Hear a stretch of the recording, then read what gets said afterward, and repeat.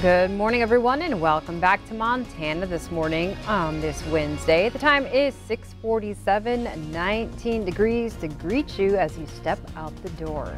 Let's go ahead and jump into news. Our top story this Wednesday morning. President Trump used an Oval Office address last night to frame the fight for a border wall as a crisis of the heart and soul. The president blamed Democrats for the partial government shutdown that's now in its 19th day. President Trump also repeated the White House's demand for $5.7 billion to fund a wall along the Mexican border. House Speaker Nancy Pelosi and Senate Minority Leader Chuck Schumer delivered the Democrats' rebuttal to the president's speech. Senator Schumer called the shutdown a manufactured crisis. Congresswoman Pelosi accused the administration of, quote, holding the American people hostage.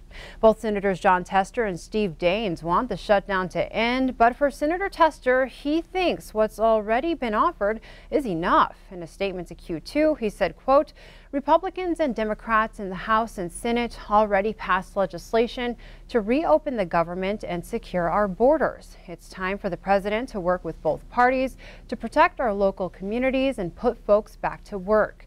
Meanwhile, Senator Daines zeroed in on the drug crisis and its impact on Montana. He says, quote, I agree with President Trump. We have a crisis on our southern border. Mexican meth is coming into Montana and destroying families across our state. Congress must come together and do the right thing.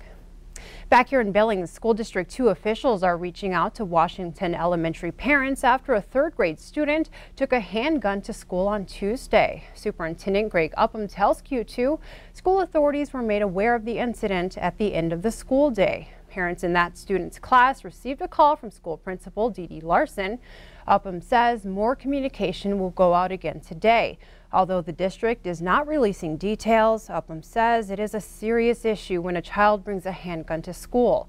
He said, quote, the child obviously made a poor decision, but did not have any intent to hurt or harm anyone. No word yet if the gun was loaded.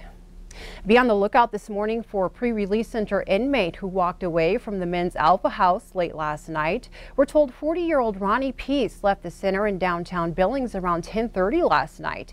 He is 6 feet 2 inches tall, weighs 278 pounds, and has black hair and brown eyes. Peace is currently serving a sentence for criminal endangerment out of Yellowstone County.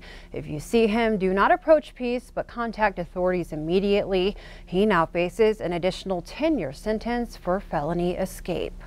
Several homes in Lockwood are without power this morning after a fire broke out, damaging a trailer and power pole. This was the scene around 9 o'clock last night on the 200 block of Lowman Lane. A trailer was fully engulfed in flames. The Northwestern Energy outage map currently shows 4 customers without power. The cause of the fire is under investigation. There's no word if anyone was injured.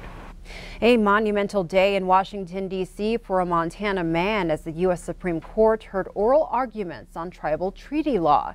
The hearing is a first for Claven Herrera, a member of the Crow tribe, but not a first for tribes across the nation, as the issue of whether historic treaty rights hold up in modern day. Herrera appeared with members of the Montana ACLU as the hearing got underway in our nation's capital Tuesday. He was cited for hunting elk in the Bighorn National Forest in Wyoming without a license and out of season. Herrera believes hunting is lawful under the 1868 Treaty of Fort Laramie. Wyoming game wardens contend Herrera violated laws on occupied land. It could take months for the U.S. Supreme Court to rule on this case. Justices ask questions to each side concerning previous cases on tribal agreements. Those representing Wyoming say the establishment of the Bighorn National Forest made it occupied land. Members of the Montana ACLU who sat in on Tuesday's hearing say justices seem skeptical of Wyoming's arguments that statehood terminated the Crow tribe's rights to hunt and fish. A decision is set to happen in the late spring or early summer of this year.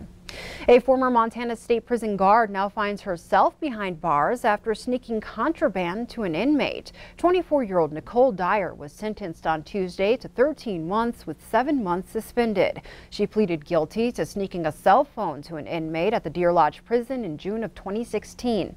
Prosecutors say inmates enticed Dyer to bring the cell phone so they can get drugs into the prison. Before Dyer's sentencing, the judge also sentenced the inmate involved, 36-year-old Alfred Joseph Smith, to 13 months for his role in the conspiracy.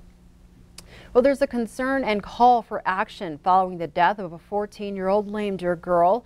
On Tuesday, U.S. Senator Jon Tester released a letter to FBI Director Christopher Wray and Acting BIA Director Gerald LeCount. In it, Tester says the response to Henny Scott's disappearance was inadequate and she isn't the first. Tester says these delayed and ineffective responses on Indian reservations are a trend and there needs to be a much higher standard to protect citizens in Indian country.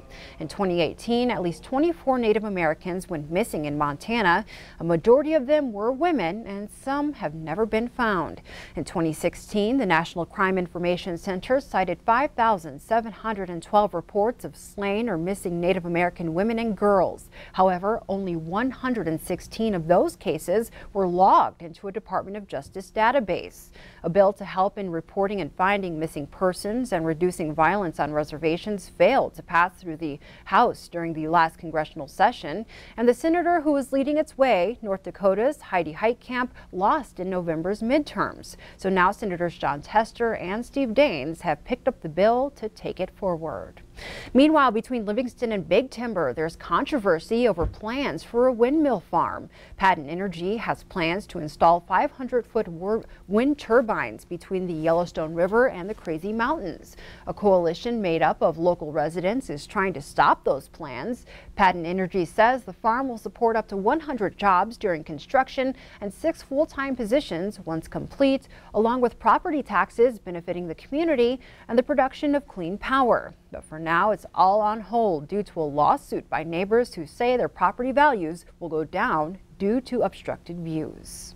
Stockman Bank is offering a helping hand to those affected by the government shutdown. The Montana Bank is offering assistance in the form of deferred loan payments for furloughed government workers. Billings Bank President Wayne Nelson says they will work on a case-by-case basis to help ease the stress of going without a paycheck. Nelson says the deferred payments are huge because they can help keep a person's credit score intact. You know, we're a community bank based only in Montana, so we've done this in other cases like with wildfires and large layoffs of various employers across the state. So this is one of those things where I knew it hit a pocket of our customers, and just to be proactive and let them know that, you know, kind of they can stop worrying about it, you know, as much as they can. And once the shutdown is over, the bank will restructure debt for borrowers as necessary. On November 28th, a fire blazed through the building that housed the Habitat for Humanity Restore in the Grindhouse Gym. Since then, the community has been helping in any way it can to help get the businesses back on their feet. Fusion Fight League held its Fight for a Cause benefit to raise money for the Grindhouse in December, and on Tuesday, the league was able to present the owner of Grindhouse with over $22,000. I love what's happened because of it, to be honest. Like, I was sad to lose my location, and I had a really big gym with like everything you needed to train everybody. But now moving out here, we're able to partner with Yellowstone CrossFit. They share the building with us. It's amazing. Like, our community reached out. It's gonna be a long time for us to get money from insurance or lawsuits or anything else like that. So yeah, it's a godsend. The Grindhouse is happy to be up and running despite the setback from the fire. It's now located at 2601 Overland Avenue on the west end of Billings.